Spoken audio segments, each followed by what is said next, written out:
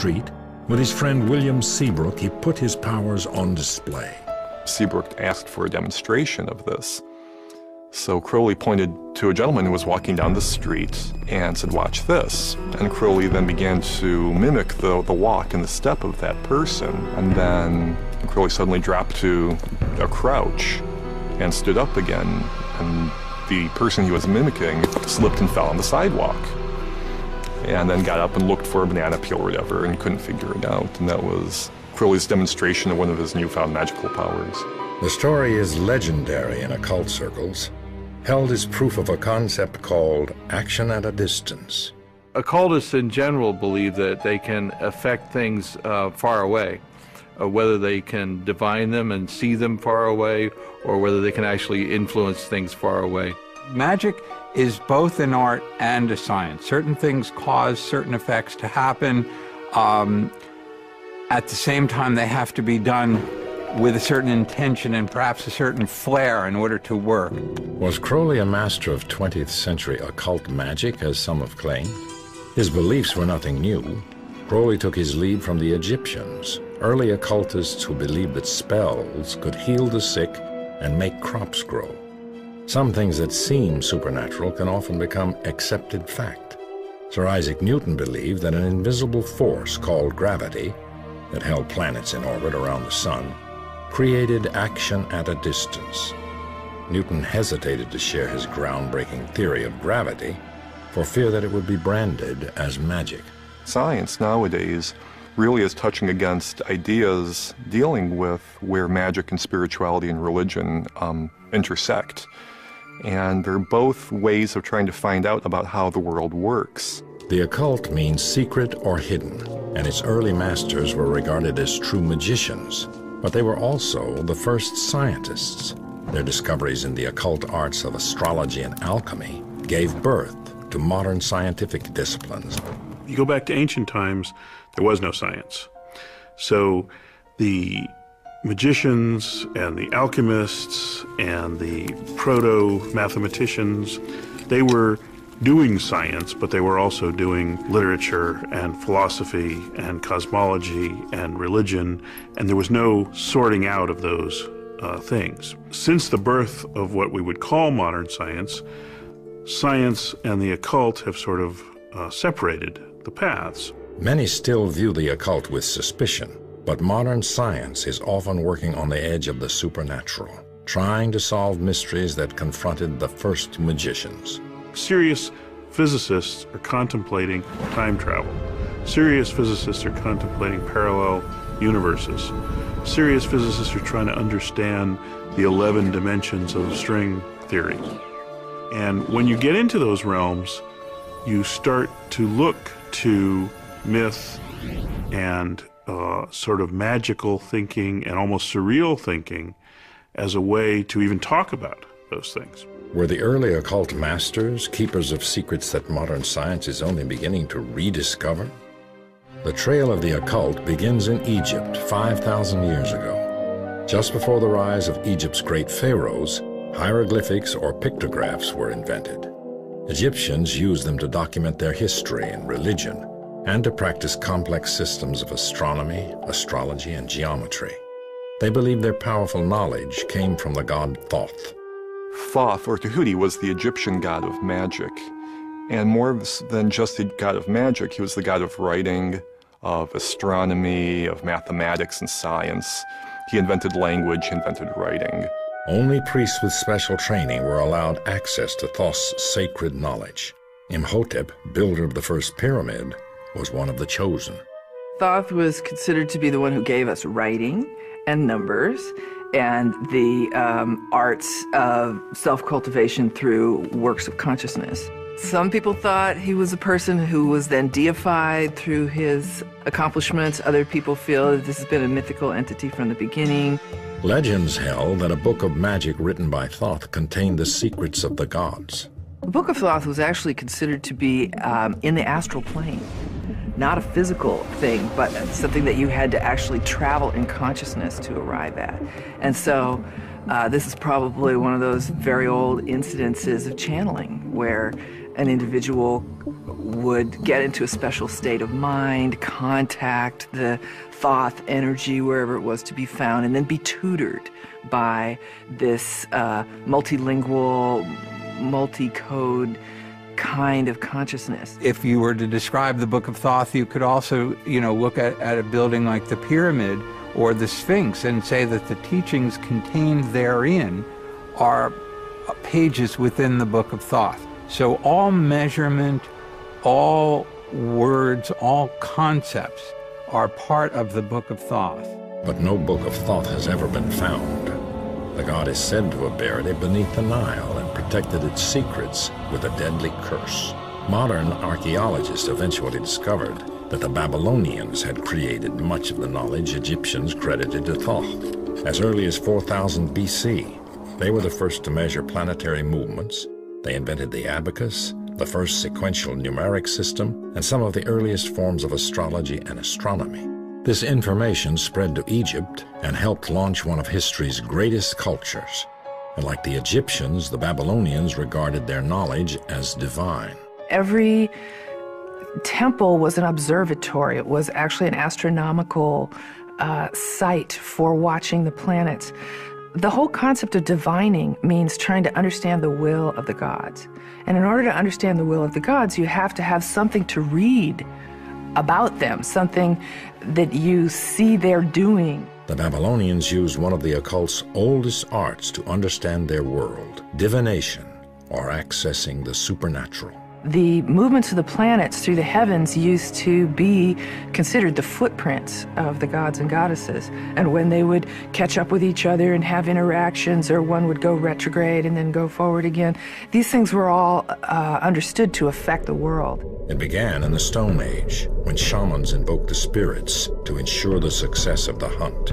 Certain people who were distinguishable by early man as having sort of mystical experiences, and these would be the religious representatives of the clan. These people would have been communicating in ways of imagination to kind of talk to the gods or talk to the spirits or affect certain things that would happen. In Egypt, divination developed into a sophisticated system of rituals and ceremonies designed to contact the gods who ruled their world.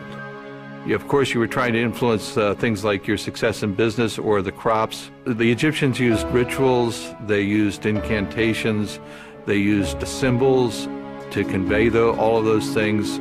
The pharaoh himself was the head of their religion, so that he was probably the chief practitioner of both their religion and their magic.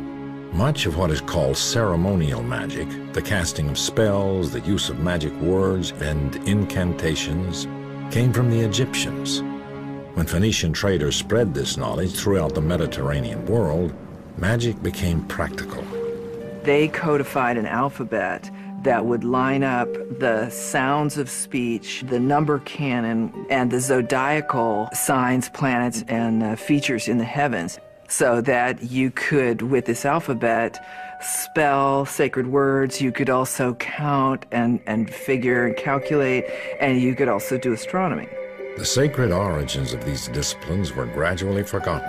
In 1212 BC, Ramses II, the last great pharaoh of Egypt, died. Invading armies conquered the land of the Nile. Its occult secrets were lost, but not forever.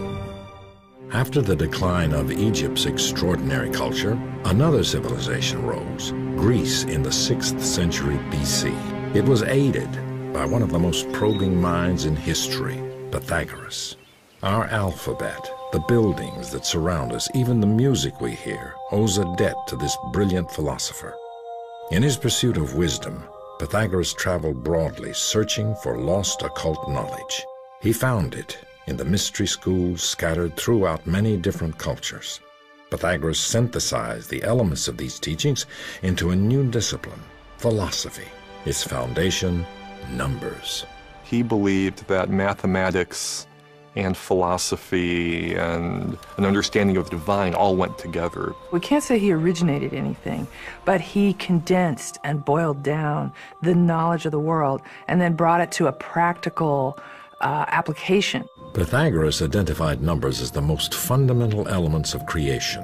as we look at science in this day and age, we're finding that the whole world is filled with these mathematical constants. You've got pi, you've got the speed of light, you've got the force of gravitation. So the idea that numbers describe the world seems to be the case. In 518 BC, Pythagoras opened a school in the Croton region of southern Italy. His carefully selected disciples were called mathematicoi. Their initiation was rigorous.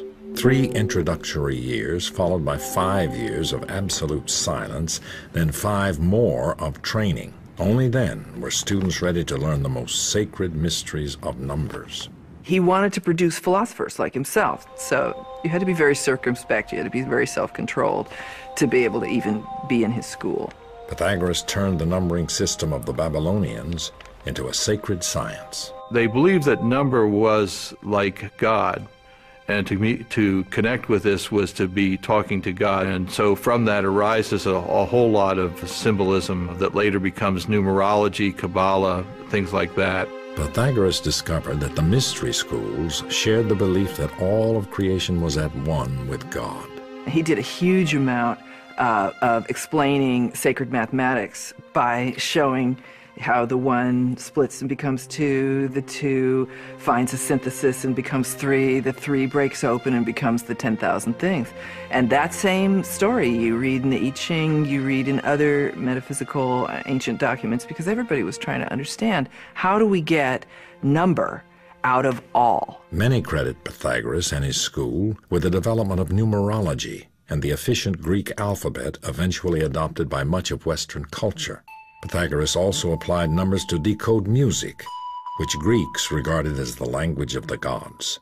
He invented the monochord, which defined the numerical ratios of the musical scale. Pythagoras believed he had solved the mysteries of the universe. But there was also this idea that there was a music of the spheres, that the heavens itself was playing a sort of orchestral piece. The planets themselves stack up around the sun at harmonic intervals. White light breaks out into color at harmonic intervals. Sound is also harmonically, the harmonic sequence that comes out of any given note, those nodes of overtones are all governed by the same mathematics. So it was Pythagoras who articulated harmonic math to the West. Ultimately, the exclusivity of Pythagoras' school caused its downfall. In 508 BC, the school was burned to the ground. There was a point at which his schools were attacked and destroyed and some of his followers killed. Pythagoras himself left and went off into the countryside and died, and no one really knows what happened. Some people think that he committed suicide, but it's a mystery. No one's really sure.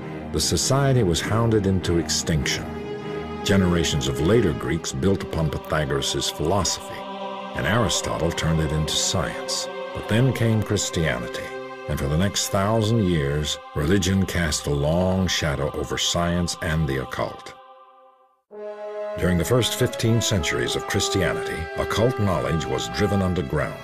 When the Judeo-Christian consolidation of Western spirituality became the enforced model, magic was really moved way off to the sidelines and became a dark and forbidden subject. Priests were the intermediaries between people and the divine. Christianity also wielded unparalleled political influence. The church had developed a hierarchy. It had developed the idea that the Pope took his word from God and then passed that down to the rest.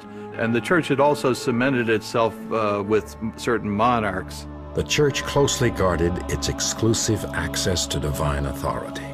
Like every other in-crowd group, if everybody can do it, then you can't claim that your guys are, special. For centuries, Western Europe lived largely under church control. In the Middle Ages, magic became a rebellious act perpetrated almost as an anti-Christian or an anti-authoritarian type of behavior. The church singled out occultists, condemning them because they believed that an individual could have direct access to God.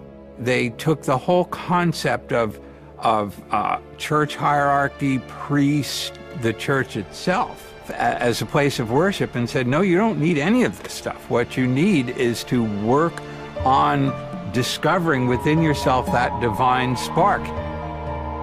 But in the 14th century, the occult would rise again. Ironically, the Church's holy war, the Crusades, was in part responsible. Monasteries to the east on the border of the Muslim world had preserved many of the ancient Greek and occult texts, studying them as curiosities. Returning crusaders brought a number of these documents back to Europe with them. This learning started to trickle back, and little things were found in monasteries, a bit of scripture here, a bit of text there.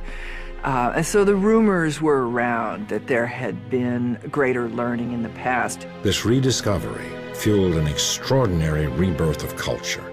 Well, this was the point. People began to realize, oh, there was wisdom amongst the ancients. You have a new reverence for Egyptian and Greek and Roman and Hebraic tradition, because people are looking for really empowering knowledge and looking to understand the secrets of the ancients. Art and science swept through Western Europe in the 1400s as it ushered in the Renaissance. Leading the movement into new ways of looking at old knowledge was the German physician Paracelsus. Born in Germany in 1493, Paracelsus trained in traditional medicine but also studied alchemy. Ultimately, forced out of school for challenging the status quo, he embarked on a nomadic life supporting himself with astrology readings. In his far-flung travels, he sought knowledge from any source he could find. Paracelsus went around Europe and talked to barbers, talked to witches, talked to midwives, talked to, the village healer, and gathered together from everywhere what worked. And this was his huge final stance, is I use what works. He rejected outworn theories, ventured beyond accepted boundaries. His pioneering experiments with minerals and chemicals laid the foundation for modern medicine. It was just the beginning of a scientific revolution. The next century would herald the discovery of an occult text that went against more than tradition. It was a threat to the power of the Church. The Renaissance brought about a new spirit of learning, and academies sprung up throughout Europe. In the 15th century, Marsilio Ficino founded one of Italy's most progressive. With the support of his patron, Cosimo Medici, Ficino acquired and translated a collection of documents reputedly authored by a mysterious Egyptian magician named Hermes Trismegistus. An emissary from the Orthodox Church brought a cache of documents, and Ficino found, I think it was 12 books supposedly written by Hermes. They weren't necessarily all written as one book, but they were gathered together once these translations were made. The documents, which became known as the Hermeticum, contained teachings from the early Christian era that had been lost for centuries. Their pedigree appeared to be impeccable. The name of their supposed author, the mysterious Hermes Trismegistus, was a combination of the Greek god Hermes and the Egyptian god Thoth, the two greatest gods of Greek and Egyptian magic. There was occultism in there. There were esoteric doctrines. There was alchemy. There was magic. There was astrology. And Ficino and his school considered these documents to be extremely old, predating Plato, in fact, and having come from Egypt. Scholars would determine that the man Hermes Trismegistus never existed. What Ficino was translating was a compendium of Greek lore about how an individual could cultivate themselves and become enlightened. Raising of a given individual's consciousness until they are like the gods. The books were set up as a series of dialogues between the god Hermes and others who conveyed the secrets of the universe. One of the documents was a short piece called the Emerald Tablet, which became the Bible of Renaissance occultists. On this tablet, it was said, these are all legends, that there were 12 or 13 lines, and these lines started with "as above, so below." Can handle anything. We put them to the ultimate test. Dads, alone with their babies at nap time, after a very full feeding. Can the leak stay locked through a long, milk-induced slumber? No leaks here. Grab a dad and see for yourself how, compared to Pampers Baby Dry, Huggies all-new Snug and Dry stops leaks. This was the great idea of the pattern of the universe, the pattern of the stars and the great universe is repeated as well on the earth. The Hermeticum restated the teaching of the early mystery schools, that human beings possessed a divine nature. So this is really the goal of Hermetic initiation and any other kind of initiation, would be to transcend our mortality and put us back into our ultimate state as spiritual peers. The Hermeticum dazzled Renaissance scholars, and occultism was reborn. Could the idea that human beings shared a direct link to God undermine the authority of the Church? The discovery of the Hermeticum during the Renaissance created a new generation of occultists. They sought to combine religion with science and magic, a dangerous undertaking in a society ruled by Christianity. John Dee would risk his life to study its teachings. John Dee was a giant. John Dee was the embodiment of the ideal of an enlightened being who had the spiritual understanding of his role and mission in life, and who was gifted with, superior intelligence. But like Pythagoras, he would pay a heavy price for daring to seek out the wisdom of the gods. The ultimate Renaissance man, Dee followed in the footsteps of Paracelsus, using experimentation to become a gifted scientist, an inventor, a mathematician, a brilliant cryptographer, and a pioneer in the field of navigation. But he was also an occultist, he was a sorcerer, he was an astrologer. He was, in fact, Queen Elizabeth's personal court astrologer. And in that sense, his interests were all very much in keeping with the thinking of the time. There wasn't a distinction made between magic and science, and he was pursuing an understanding of the world around him. When Queen Elizabeth rose to the throne of England in 1558, she installed Dee as court astrologer, but his influence reached far beyond his position. England's famous magician was also a spy for the Queen. He was involved with political intrigue. He was a trusted ally of the Queen, but he was also working behind the scenes throughout Europe to help to lower the power of the Church and to substitute Protestant power in its stead. With Dee's guidance, Queen Elizabeth officially legitimized the most significant occult science of the Renaissance, alchemy. Alchemists had two goals: to heal illness and to turn base metal into gold. They believed success could be achieved by finding the Philosopher's Stone, a mystical agent that would also produce a higher level of consciousness in the alchemist. That was really an approach to trying to understand the way the physical world works, and alchemy as a practice, was the forefather of modern chemistry.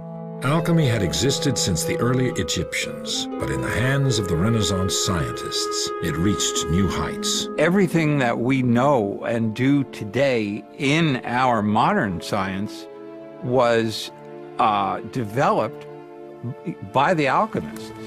Laboratory techniques were part of the alchemical tradition. The observation of results, the scientific method is a child of alchemy.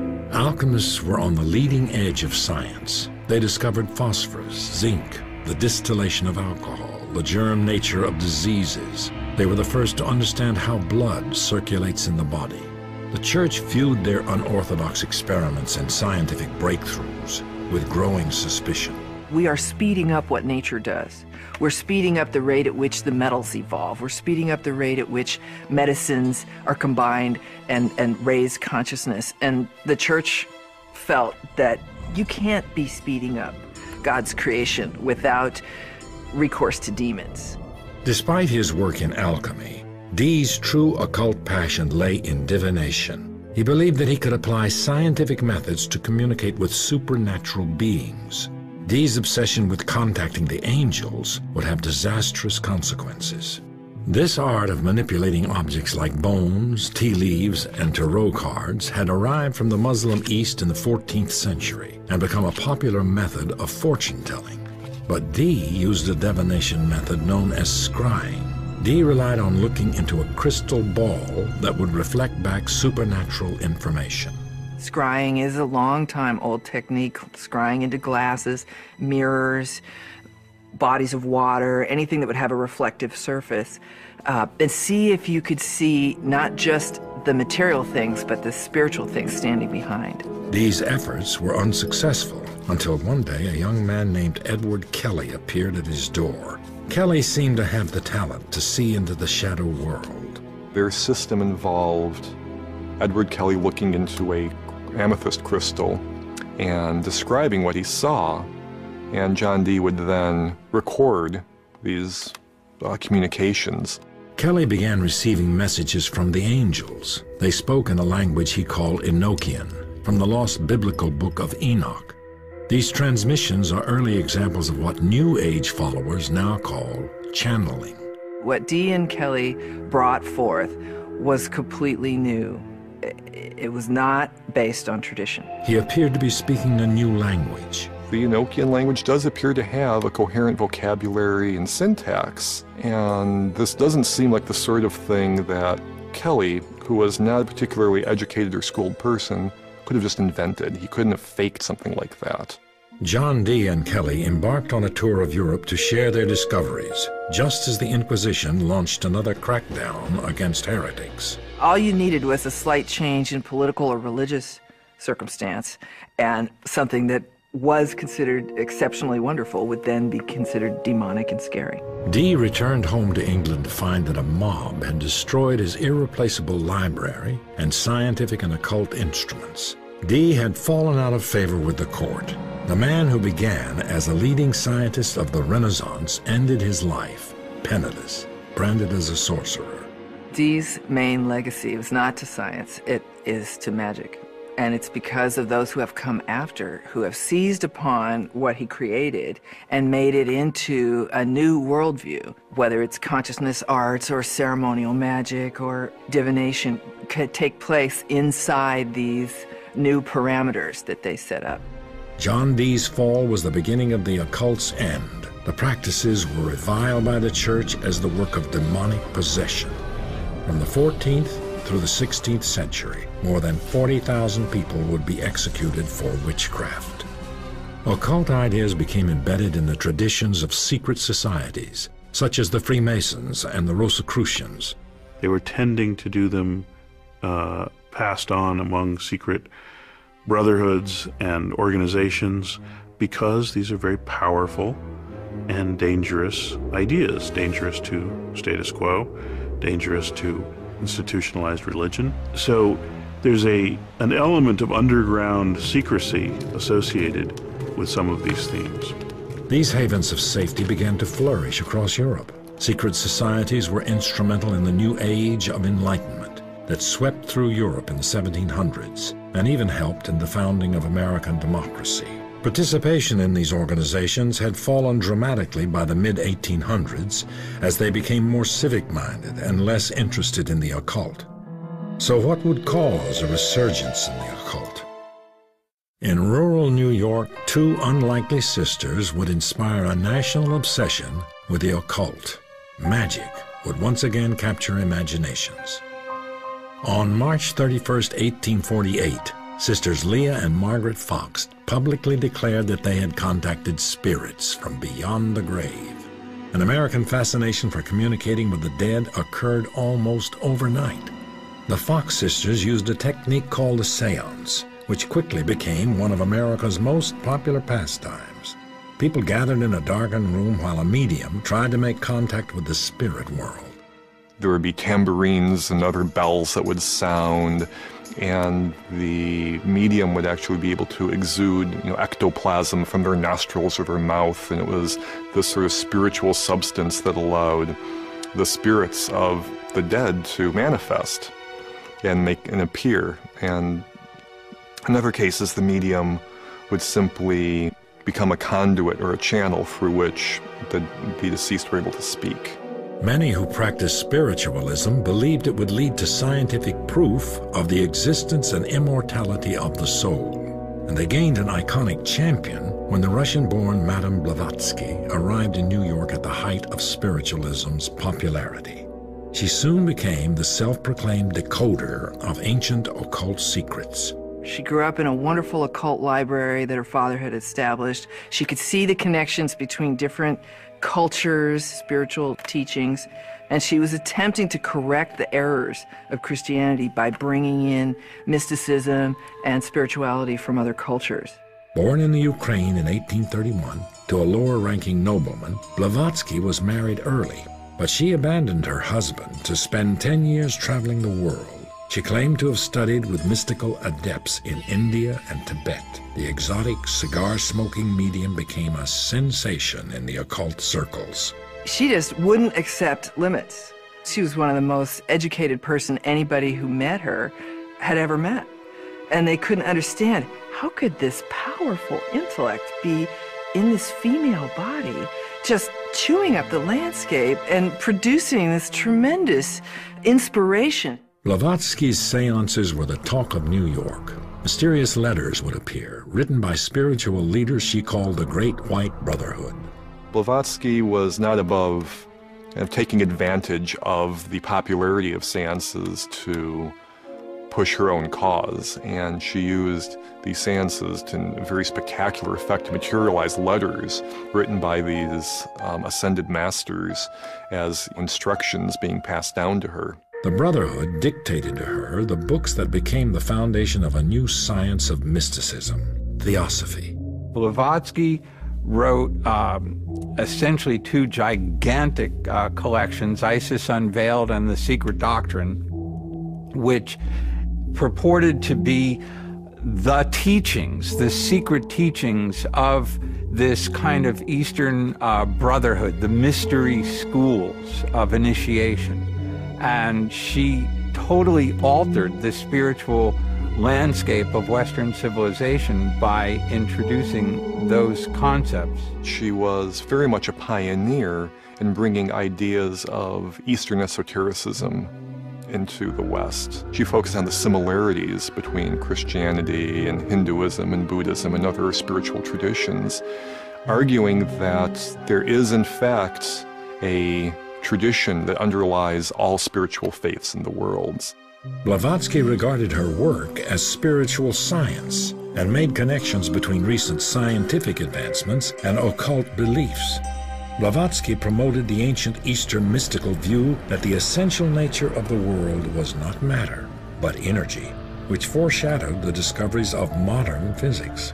Blavatsky also revived the Eastern beliefs in reincarnation and karma. Quickly acquiring a cult following, she launched the Theosophy Society.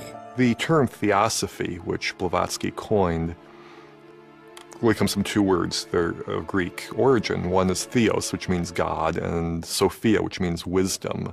So the Theosophical Society was teaching... Snipers can handle anything. We put them to the ultimate test. Dads, alone with their babies, at nap time, after a very full feeding. Can the league stay locked through a long, milk-induced slumber? Building 2. Grab a dad and see for yourself how, compared to Pampers Baby Dry, Huggies all-new Snug and Dry stops leaks better. Wisdom. The Theosophical Society spread internationally and still exists in many countries. Blavatsky was hailed by her followers as the mother of the New Age. But for all of Blavatsky's charisma, she soon fell victim to her own success. And at the time that she was becoming famous, this business of spiritualism and channeling, and especially seances where you'd call up your dead ancestors, that was going all over the Western world, and she felt like that was charlatanism. And so she wanted to represent a model that stepped outside of that and spoke to the verities, the truths, the larger things. But unfortunately, in the end, she got reduced down to the very thing she was trying to fight. In 1885, Blavatsky was investigated by London's Society for Psychical Research. It concluded that her seances were rigged. Writings didn't magically come from beyond the grave. There was a spring-loaded device in the bedroom above her chamber that allowed someone to put a letter into this device and have it drop down between the floorboards and materialize in their hands. Though many devoted followers refused to abandon theosophy, Blavatsky was now tainted with fraud. She died soon afterwards. Her followers established a new headquarters in India where theosophy thrived. A young protege, Krishnamurti, was identified as a reincarnated master and groomed to lead the Theosophy Society into the 20th century. Blavatsky's synthesis of Eastern and Western spirituality broke new ground in occultism. A man described by newspapers as the most wickedest man alive claimed he had penetrated even deeper into mysteries. Born in 1875, Aleister Crowley was raised in a strict religious household. His mother nicknamed him the Beast from the Book of Revelation. It was a title he embraced his entire life. He identified himself as the Antichrist, as the force that would take away this terrible Christian program which had so warped his childhood. Crowley began studying the occult as a member of the Golden Dawn. The Hermetic Order of the Golden Dawn was the secret society par excellence of the Victorian age in England. It brought together, again, the knowledge that was available at that point in time. So you had tarot, and you had Kabbalah, and you had John Dee's angelic magic and Rosicrucian traditions all being melded together under a single system. The Golden Dawn attracted many of the London intelligentsia. Crowley, though, ultimately broke away from the group. He would find his own system of belief after a trip to Egypt, where his wife received a mystical signal that told him to prepare himself for a message from the gods. Heeding the call, he began spontaneously writing a book he called the Book of the Law. This book announces a new law for mankind. And in fact, it tells us that we are very emboldened and brightened spiritual entity, that in fact, we are as the gods. The Book of the Law was another synthesis of Eastern and Western spirituality. Crowley called his new system the Lema. It incorporated principles of magic that he said he had learned from ancient Egyptian and other occult sources. He became a self-proclaimed master of action at a distance, focusing the power of his intention or will to create desired effects. Aleister Crowley defined magic as the art and science of causing change to occur in conformity with the will. And his whole approach is basically to empower the practitioner to make their intentions happen, to materialize what they want to have happen in the world. The Lema's fundamental law was, "Do what thou wilt shall be the whole of the law. Love is the law. Love under will." While this may have meant pursuing a higher path for some, for others, it excused every variety of deviant behavior. Some critics claim that Crowley himself was one of its worst offenders. Crowley was practicing sexuality as a spiritual path. He reduced a great deal of symbolic teachings to their essence, which is essentially the duality or the polarity between male and female. And he experimented greatly within that sphere to understand what mysteries were contained within the sexual act. Crowley went on to start his own secret society, the Ordo Templi Orientis, and wrote numerous books about meditation and ceremonial magic. He also helped reinterpret tarot for the 20th century.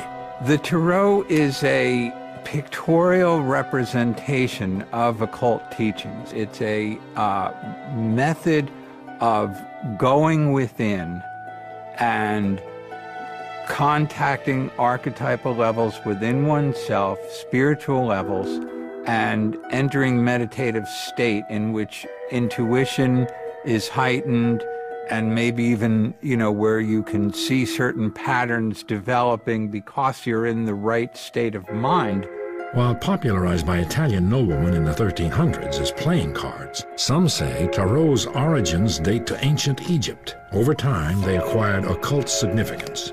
Crowley developed a deck of his own, called the Book of Thoth, based on the Egyptian magic he had studied. A popular divination tool today, tarot is said to reveal information about the seeker and the questions about his future. Everything that's related in one moment of time is all connected.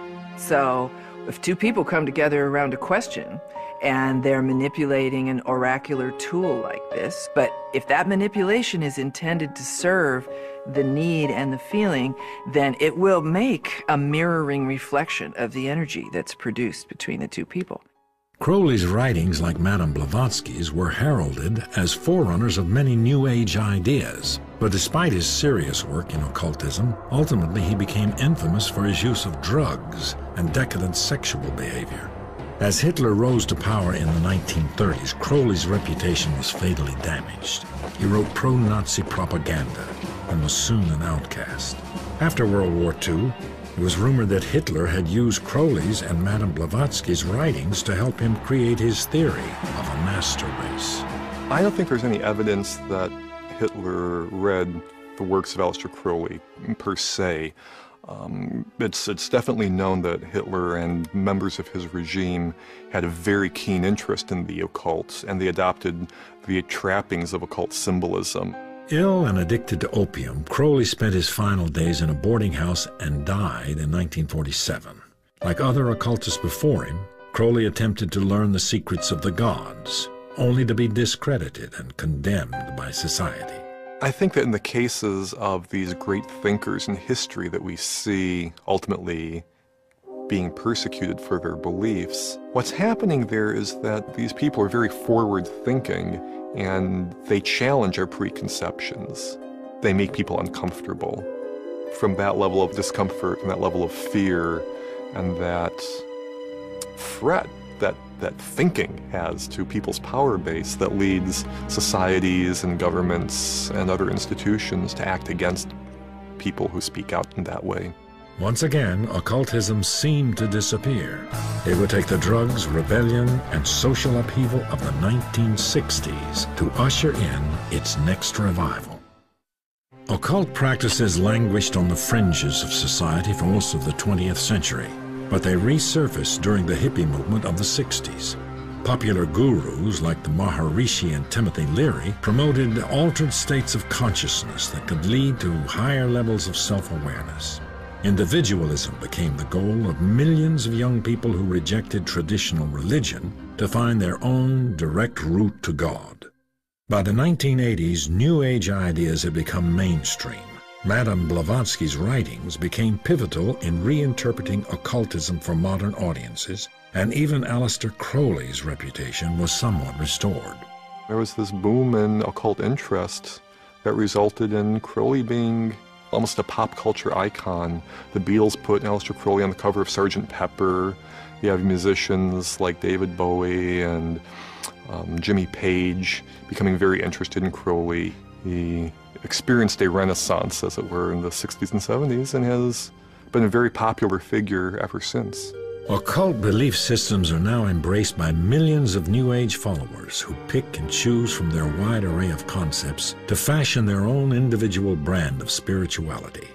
Yet the occult is still often regarded with suspicion. Many of those who practice occultism describe it as a modern mystical quest. The mystical quest is the process by which a limited, time-space-bound human being can transcend their background and history and come into this divinized or macrocosmic consciousness. And that is the process of becoming immortal.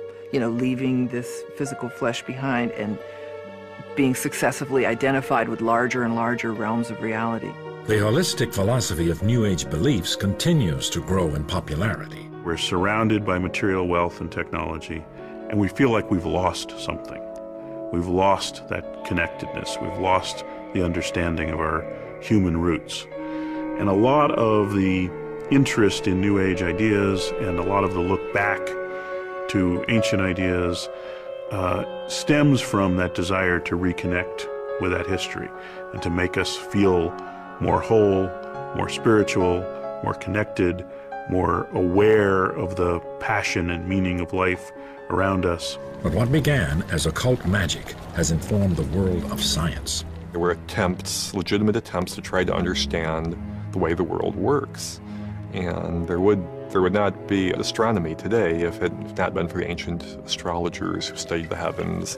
There would not be chemistry today if it weren't for the alchemists who did their thing as well. Some of the secrets that they thought they were working on were the secret of eternal life, the secret of being able to be without disease, then the great secrets of transformation, let's say of lead into gold, but that's like not the only one. Maybe one of the transformations is the human being into a godlike thing. And it's a wonderful thing that now we come around to particle physics and people thinking that life is pure energy, and that maybe there is a connection between those ideas, that maybe the power to become godlike is in the ability to transform yourself. Medicine and science have benefited from the input of occultism. And in the future, what we think of as magic may play a role in even greater discoveries. In our push to science, we're a culture of specialists, very focused on particular areas. So I think some of that holistic nature from the past is necessary to make the breakthroughs that we are currently not able to make in science. Beliefs can blind us, whether they're religious beliefs or scientific beliefs. And the great thing about these occult sorts of experiments is that they keep us open to possibility. Despite the progress made by science, the modern world is still full of mysteries that may never be solved. It's the unknowable. It's the mystery.